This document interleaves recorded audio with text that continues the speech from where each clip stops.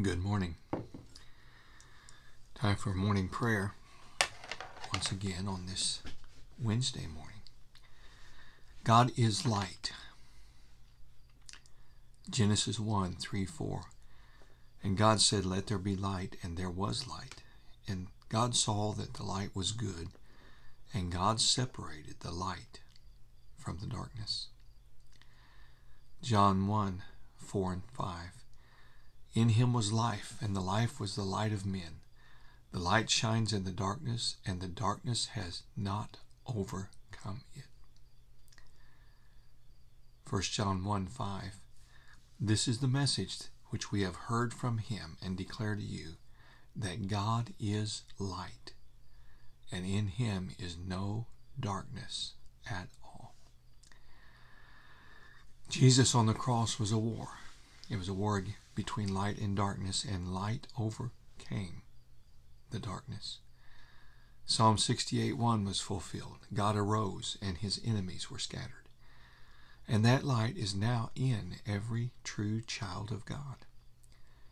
1 Thessalonians 5:5.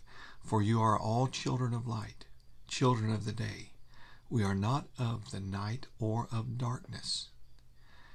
Ephesians 5:8. At one time you were darkness, but now you are light in the Lord. Walk as children of light. And we must boldly release the light of the Lord into the situations we face, the situations he brings us to, allowing the light of Jesus to bring victory as it pushes back this present darkness.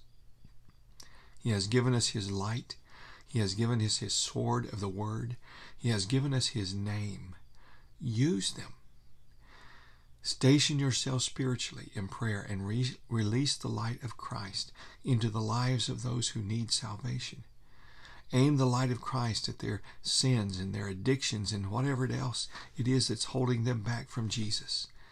Ask the Lord to shine his powerful light into the lives of your family, your friends, your community. Ephesians 5:8, right now you are children of light in the Lord. Walk as children of light. Let's pray. Our Father in heaven, hallowed be your name. Your kingdom come, your will be done on earth as it is in heaven. Jesus, you said, ask. So we are asking for your presence, for your power, for your light in our lives, in our church, through us, and into our communities and cities. Jesus, shine your light through us in such strength that it can't be ignored. Let your light shine through us so bright that it pushes back the present darkness of this age in our city, in our community, Lord, in our families. Lord, let your light shine from our church so brightly that it draws like a lighthouse those who are lost, those who have drifted far from you, and those whose hearts have grown cold. Fill your house, your church, your people with your mighty presence. Arise, shine upon your church. Your light has now come, and your glory has risen upon your people, your church. Darkness may cover the earth, and deep darkness may cover the people, but it is a defeated darkness. People are looking for the brightness of our rising with your light upon us.